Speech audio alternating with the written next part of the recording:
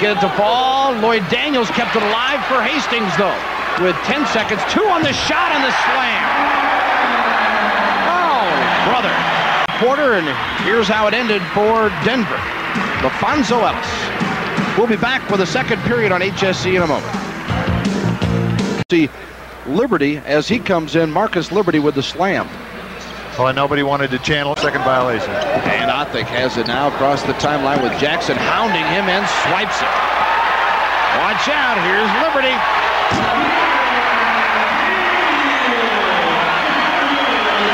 Time. This has been an exclusive presentation of Home Sports Entertainment.